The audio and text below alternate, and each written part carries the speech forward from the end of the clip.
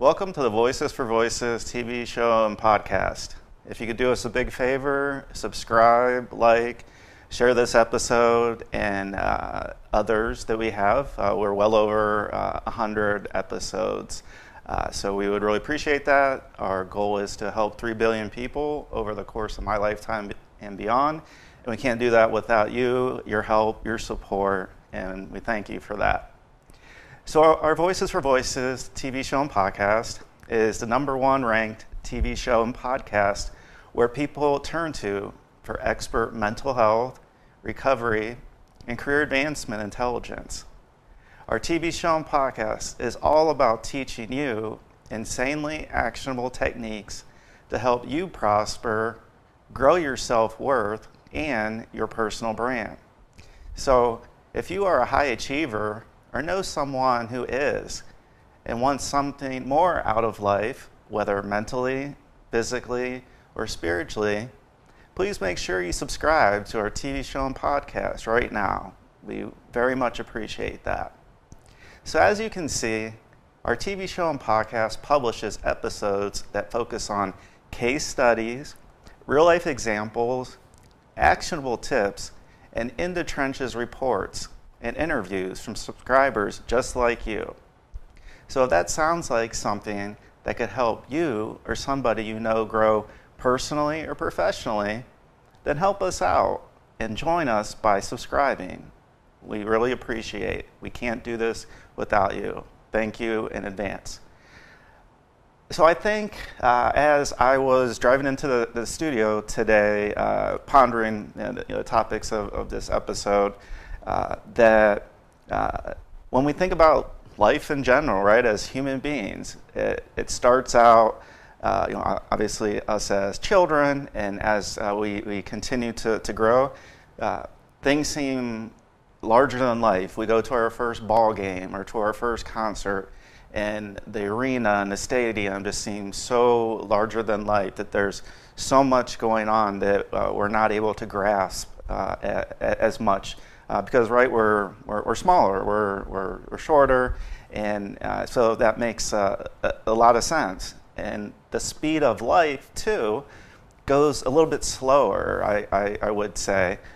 Whereas we feel, and speaking from experience, that there's always going to be a tomorrow. There's always going to be a next time. There's always going to be a next day of class, a next day where we'll get to go to a ball game, or we'll be able to go and play catch with our parents outside if that's something we like to do, or go to the movie theater, go to a show, and things again just seem to go at a much slower rate, and we're thinking again there's always going to be a tomorrow, that we're always going to be alive, that our family's always going to be alive, that things are going to remain the same as we know it.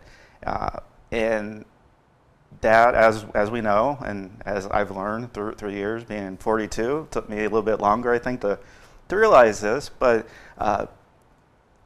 life isn't always going to continue in the manner that we assumed in the past, and that we would like. We would like to believe that, again, that we're going to live forever, our parents are going to live forever, our siblings, our nephews, our loved ones, our children, and I think that's a hard thing to really grapple with as we grow up. I can think back to being a freshman at Youngstown State University, and the day that the 9/11 attacks happened, being in the dorm room and us kind of gathering around and thinking, oh my gosh, what's going on, and trying to really just come to a realization of what's happening event-wise.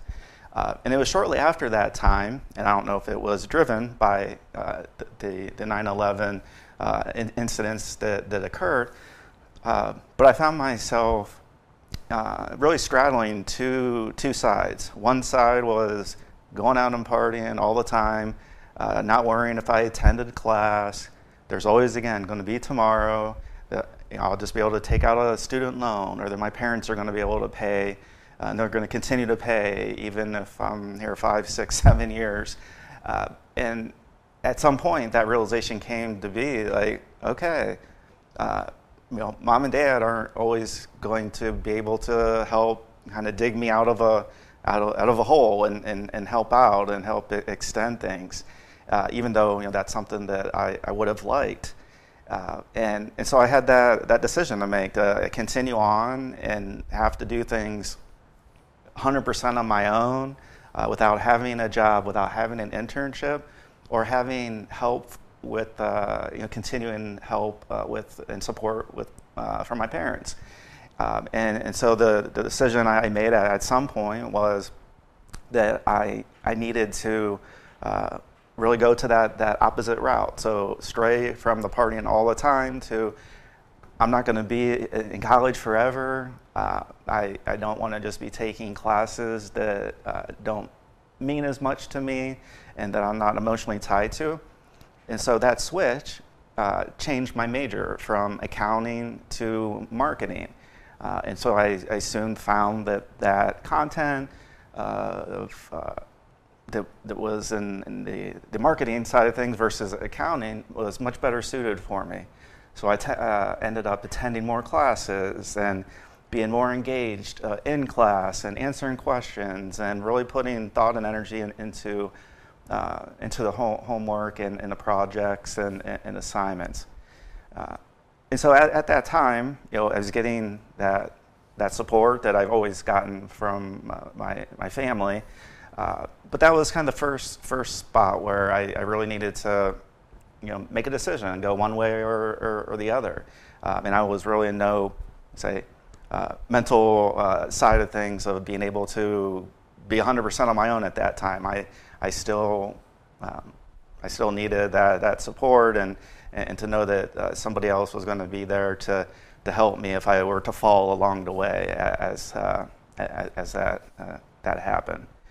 So fast forward, right? We've seen episode 106 where I've talked about my mental health history.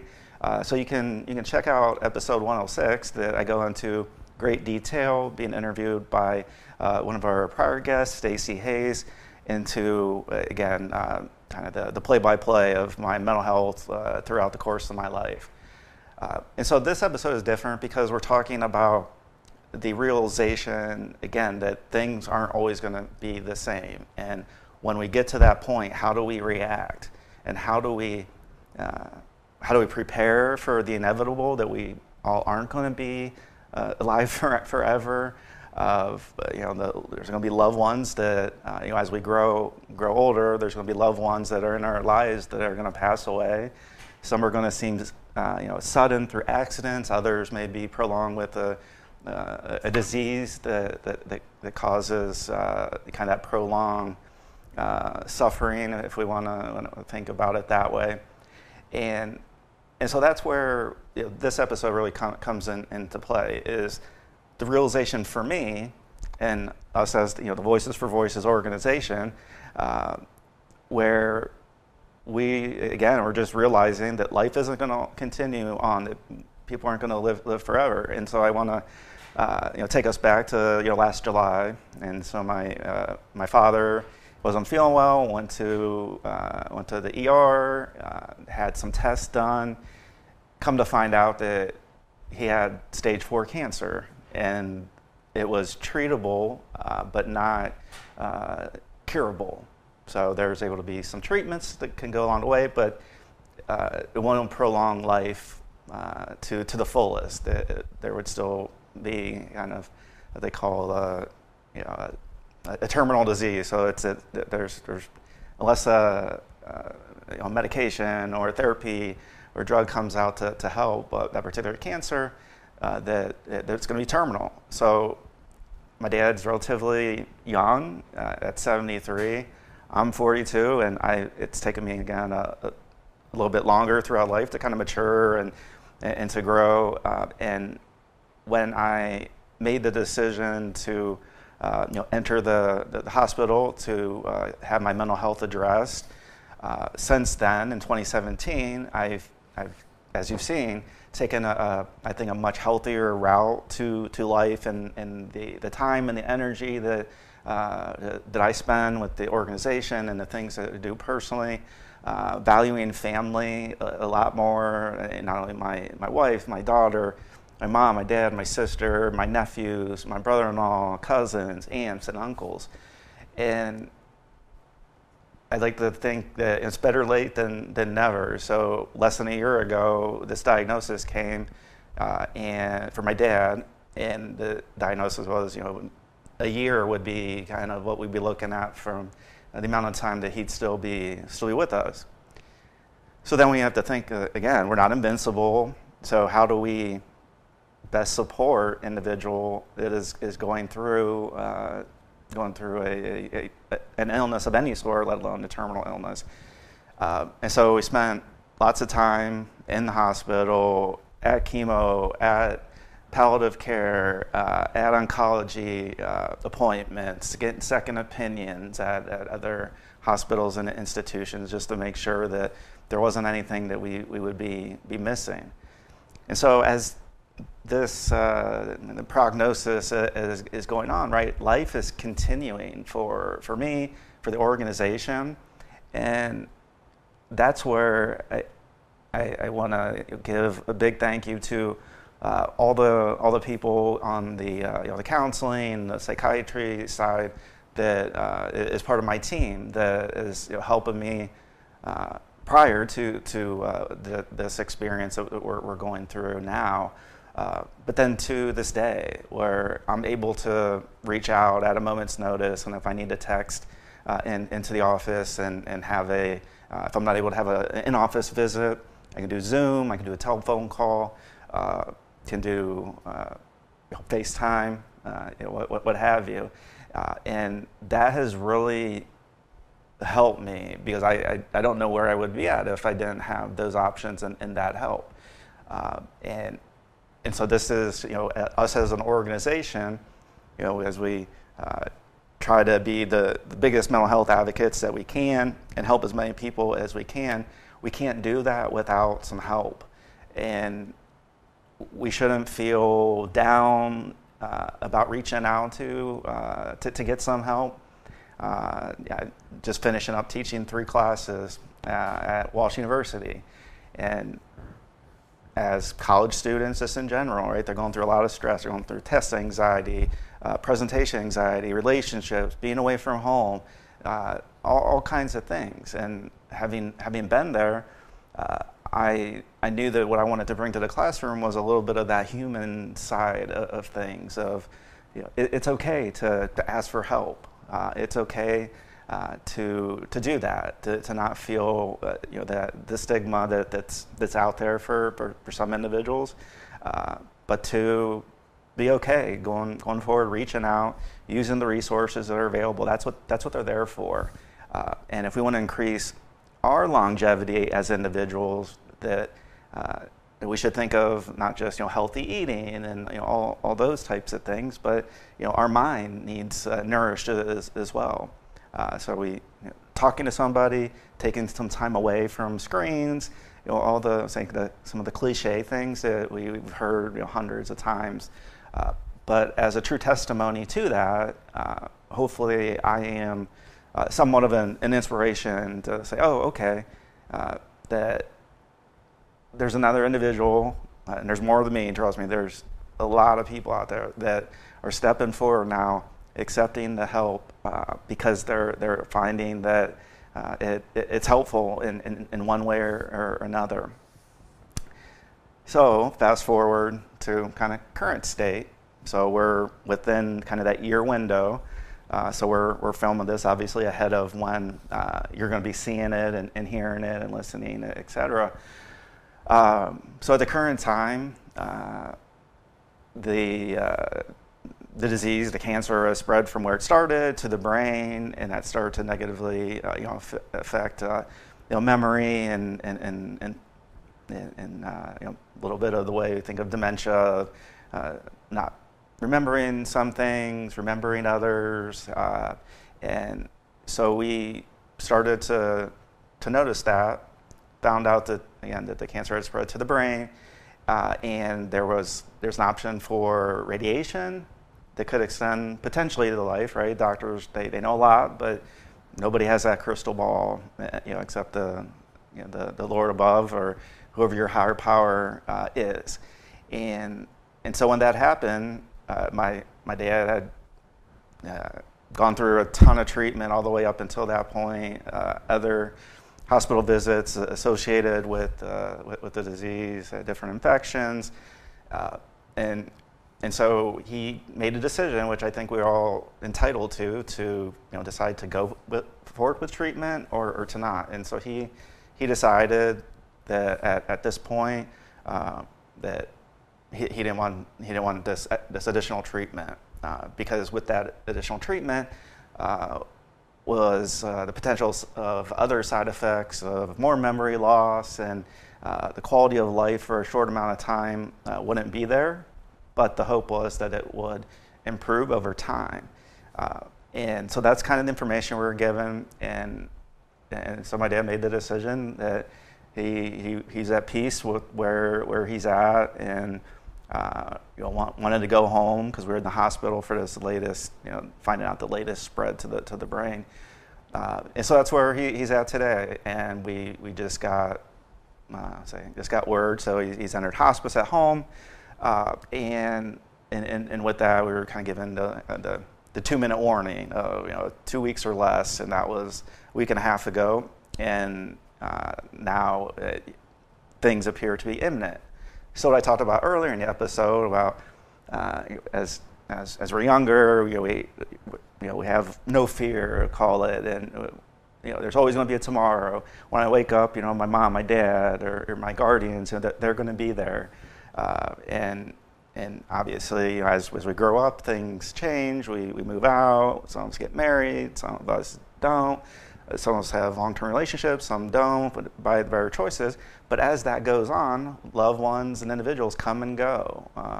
And I'm at now the realization that in a very short amount of time, that somebody who I've looked up to from as much as I can remember, my dad, the always seemingly, in my eyes, of being invincible, of there's nothing that my dad can't do, always helping me as well as my mom, anytime they can, however they can, whether it's financial or just moral support or support in my mental health recovery journey that I'm on, and so that's tough, and so that affects mental health, right? So those are things of, there's going to come a time in a very short period of time from now where I'm not going to be able to go visit. I'm not going to be able to go see and spend time with him. And I think the biggest thing, again, aside from asking for help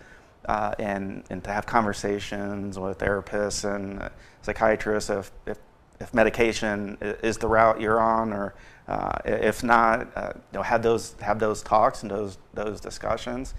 And if I didn't have that at this point, this is a huge hurdle. It's the closest person to me that will have passed on. Grandparents have passed on earlier when I was much younger, but a parent, it's hard, and so that's why I wanted to share this episode of kind of what us as humans are going through. You see and hear a lot of the episodes and a lot of the great content that we have that we're sharing, the event, the individuals we're able to bring and speak to either in person or through Zoom, and these mission trips we've gone on and we're going to continue to go on, and so again, those are great things. Us as humans, if we're not taking care of us as individuals, it's going to be hard to continue those things. So I've had a very hard time going through this situation of not knowing when the day is going to be, right? So I'm at the studio today, so I may get a call or may get a text after filming this episode that I talk about imminency from we have a week or week and a half potentially to we have hours, and so I don't know how I'm going to react. I've never gone through a situation like this, but again, from the the mental health side, that I can only just stress that has been really a savior, because nobody really knows what we're going through except ourselves, right? We can't see the bruise or the if we have a broken bone, or we're not able to see that heal with a cast or have surgery. These are things that we can't see. So unless we really take a deep breath and make the decision that it might be best just to chat with somebody. You might chat with somebody one time and you might not have to go back. Because I am on an active recovery, that's my story, that's my experience. And so that's what I'm sharing. But your story is going to be much different, and it might take, again, a whole different path. So that's one thing that we get some feedback sometimes, like, oh my gosh, I don't want to do this because I'm going to reach out for help, because I don't want to have to talk to somebody for the rest of my life or take medication. Well, guess what? That was me. That was me when I made that decision. Those are the thoughts that went through my head, that I don't want to admit myself to one of the psychiatric ward wings to the hospital, because I was afraid. I was like, oh my gosh. Because up until that point, I was the partying had kind of kicked back in for me, and so I was like, oh my gosh, if I'm on medication, I'm not going to be able to party. I'm not going to continue to be able to consume alcohol. And again, when I was faced with kind of, here's a direction you can go and get some help or not, I am thankful and grateful that I was able to do that, because there have been many times that in the past, right, right out of high school, took 32 cold and cough pills, overdosed, and so my life could have been ended at that point.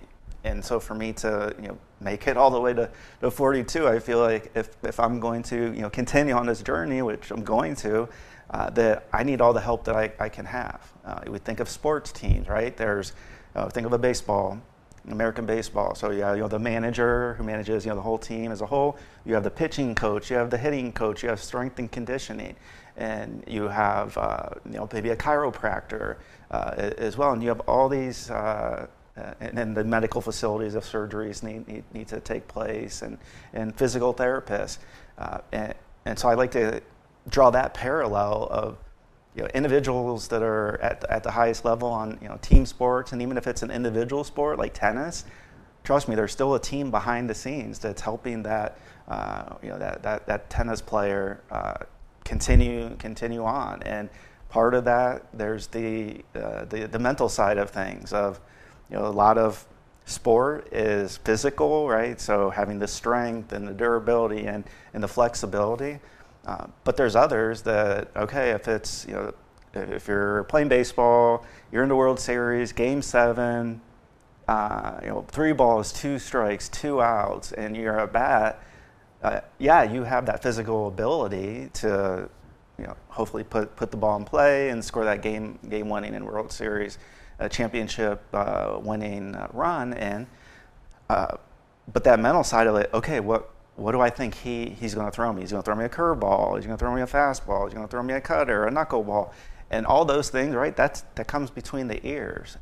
And so whether again we're a world-class athlete, an entertainer, like Taylor Swift, out doing her thing in front of stadiums full of 60, 80, 90, sometimes 100,000.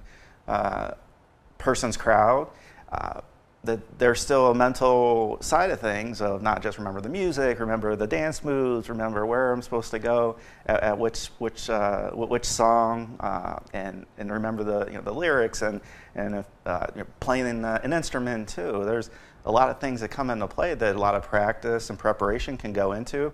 But at the end of the day, it's really you and I as individuals, and the best thing we can do is prepare our minds the best way that we can. And I often get asked, how do I have the Justin, how do you have the energy to do as much as you do with the Voices for Voices organization? I guess, do you drink coffee? Do you drink Red Bulls yeah, and that side of things? And I don't. I obviously have for me, alcohol wasn't a good spot in my life. So over 7 years, staying kind of sober on that, and then other substances would kind of come and go with varying party scenes and times like that. But as I'm here today, I hope that my hopefully energy and inspiration, it's just one little nugget that you or somebody you know has found through our multitude of episodes. We're shooting for to have 200 total episodes between here in studio, what we call the Big Show. So you see the Big Show, Voices for Voices drop. That's the Voices for Voices TV show and podcast, where we have this beautiful setup, and due to the great people of Hudson Community Television, being able to do that. And then we have other episodes where we might be doing some traveling, and so we might bring some episodes that way that might not have the similar background that you see, but we feel that from time to time it's helpful to bring things in different times, different angles, different perspectives. So no, I don't drink coffee. I try to stay away from caffeine in general, because that kind of increases my anxiety, and just really made that decision that I want to help others. And so with my father, given his prognosis, he has meant, and he means the world to me, to my family. We're going to miss seeing him physically, but we know that spiritually, he'll be in heaven, and we'll be able to talk, and he'll be able to see us do some positive and great things, and so that's what this episode is all about. We cover kind of the lifespan of how things seem big at first, and then as we grow, and then we're held more accountable, I guess, in certain senses of being able to pay bills and to like, and if we want to travel, that we have the money to be able to do so, and aside from the relationship side of things. And hopefully the mental health side is a side that you at least take a look at. Again, we're not forcing anything. We just feel that it is helpful, and as helpful as you can be to yourself is how helpful you'll be able to be to others. So thank you for joining us on this episode of the Voices for Voices TV show and podcast, The Big Show. I am your host, Justin Allen Hayes, founder and executive director of Voices for Voices. We can't do this without you, so we're open to any and all support. And until next time, please be a voice for you or somebody in need. Take care.